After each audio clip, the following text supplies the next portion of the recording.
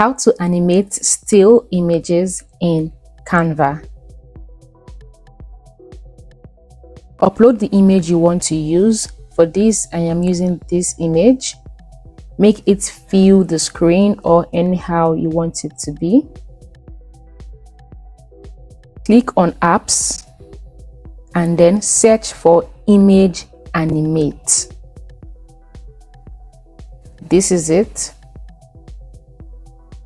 Click on this option, which is the first one, and then you have to select the image you want to animate, just like this. After which you have different options to pick from.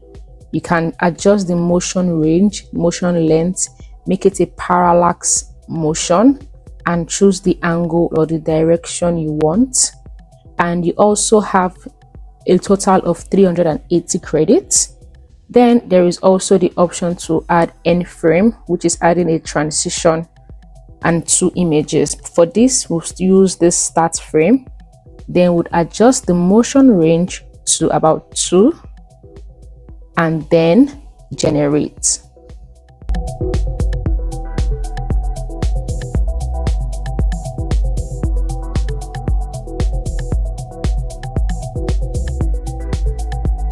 Now this is our result.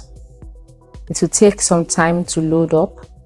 You can see that the image has been animated into a video format.